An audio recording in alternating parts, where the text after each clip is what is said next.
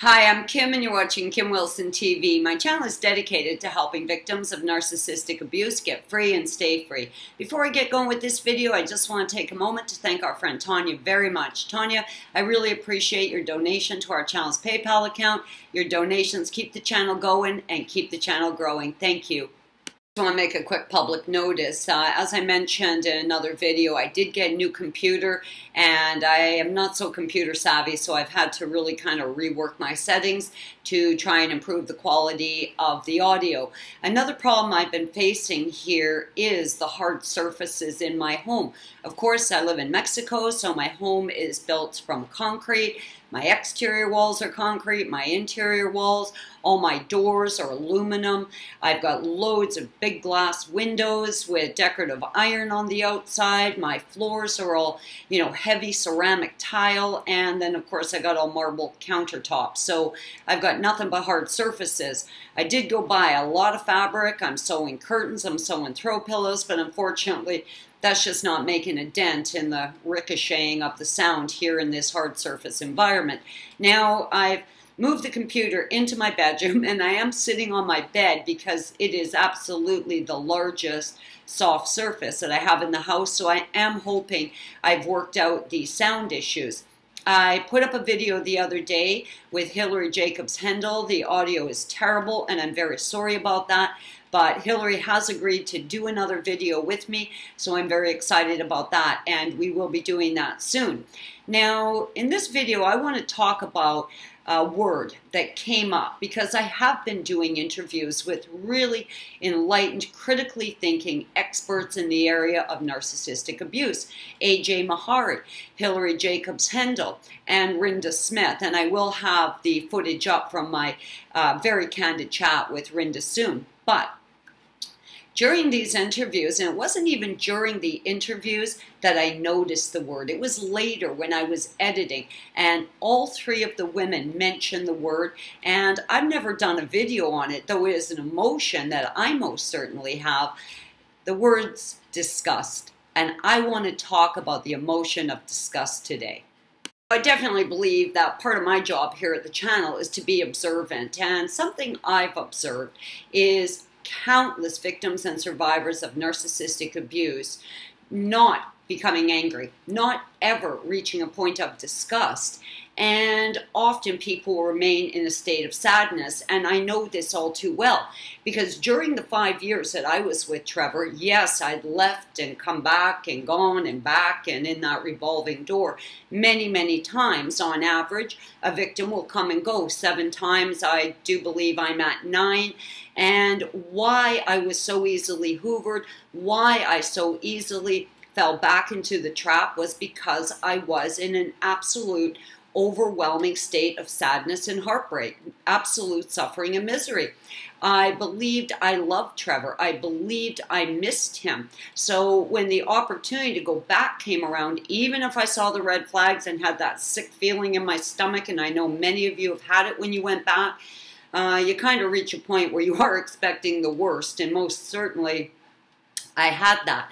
But an inability to see the anger in the situation, to reach a point of anger about the situation, and my inability to reach a point of disgust, which I do believe disgust is going to be the next natural emotion once you find your anger. I never had that. I was stuck in sadness, heartbreak, misery, a longing for the narcissist, feeling this soul tie, this trauma bond. But once it ended, and once I got free, I was sad for a while, that's for sure. But once the sadness, the anxiety, the stress, the depression, the frustration, all of that kind of simmered down and a healthy anger erupted from that, wow, that was pretty liberating stuff. And once I became angry, the next natural step in that emotional string was disgust. And disgust seems really natural, like it seems like the way you should feel about a narcissist. But not everyone feels disgust. So many people remain in sadness and heartbreak. So I started doing some research on emotions. And most people, through research, do experience emotions the same way. If something is frightening, we immediately feel fear. But disgust is not like that. Disgust affects different people different ways. In fact, they've determined that there are two different types of people when it comes to experiencing the emotion of disgust. There are some people that are instantly disgusted. These people tend to be less tolerant, less compassionate, less forgiving. But we're not talking about that group, are we? We're talking about empaths, and empaths by nature have empathy. They have a heightened sense of compassion. They're more forgiving. They're more understanding. They're more tolerant. They're willing to sacrifice more of themselves. And in many ways, an empath is not going to want to feel a sense of disgust towards another human being, even if it is warranted. So this puts empaths in kind of a precarious situation, because though they should feel disgusted, they should feel a sense of repulsion, of odium towards the narcissist, they quite often don't. In many ways, this reluctance to reach a point of disgust towards a narcissist speaks volumes, not about what's wrong with an empath, but what is right about an empath, what makes empaths so truly valuable on this planet. They are slow to reach a point of disgust, but if you do not reach a point of healthy anger and a subsequent feeling of disgust, you could very likely leave yourself open to staying with the narcissist, to continue trying. You could very likely get hoovered back easily, even though every warning sign's going off. I do believe that a healthy feeling of disgust towards someone who is absolutely disgusting, odious, vile, is natural. We should feel that. So if it's not coming to us naturally, how does an empath get that bulletproof vest of disgust on so they have that healthy level of disgust, so they can recognize the narcissist for what they are? They can be disgusted by what is truly disgusting behavior and say, you know what? I'm done with this. I'm not beating this dead horse no more. I'm leaving. I'm done. And stay gone. How does all of that happen when the emotion of disgust is not coming naturally to us? Anger. I think the emotion of anger has to first be reached. Now, when you are sitting in sadness, as I had been, and you start looking out at the abuse, not all of it as one giant picture, because it's just a mountain and it's overwhelming, but when you start to break it down to the initial targeting, I mean, this covert, sneaky, creepy way that you were targeted. When you start to consider the lie, the deception, the disordered thinking that led the narcissist to create this fake self, to mirror you, to trap you, this lie that they were your soulmate, that they were going to be there for you, all of this should be pissing you off. The fact that they are notorious for cheating, not just cheating, but cheating on the wrong side of the tracks, where it becomes a very high likelihood that a victim or survivor is going to contract sexual disease. This is disgusting. The way they put you up on a pedestal just to kick the pedestal out from under you, to start to manipulate you, mind control you, and use you to feed their dead, empty soul. The fact that you were not a unique human being to them, but nothing more than a source of supply. And by supply, I mean they targeted you to destroy you, to break your heart, to crush your spirit, and to suck the soul right out of you. This stuff should be pissing people off. Isolate us, leaving us with zero as far as the support network goes. Omitting our family and people we love. They steal our money, they destroy our careers, they smear campaign us, they lie to us, they lie about us, and then they triangulate us with other people. When you start to consider all of this, you should be angry. The fact that they launch flying monkeys against us, the fact that their attack isn't bad enough in their minds, no, they recruit other maniacs to attack us too. All of this should be making people angry. And then after they do all of that, The relationship ends abruptly, they dump us, and then you check their Facebook page only to see 3 days later they're getting married or moved in with someone else. I'm going to tell you, in my case, Trevor hadn't even changed the sheets on the bed. I'd leave in the afternoon, somebody else would be in my bed that evening. All of this should make us mad. And then they try and come back. They hoover us back like nothing happened, and then will try to mind manipulate us into believing that the shortcomings in the relationship were really our fault.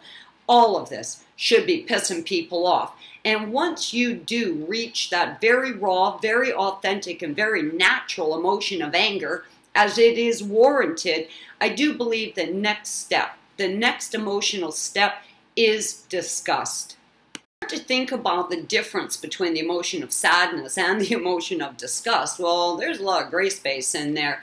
And to be honest with you, for me, when I was sad and heartbroken, I was much more vulnerable, much more susceptible to going back, being hoovered. But once I reached a point of disgust, well, come on, seriously. Who wants to cuddle up with someone that disgusts you?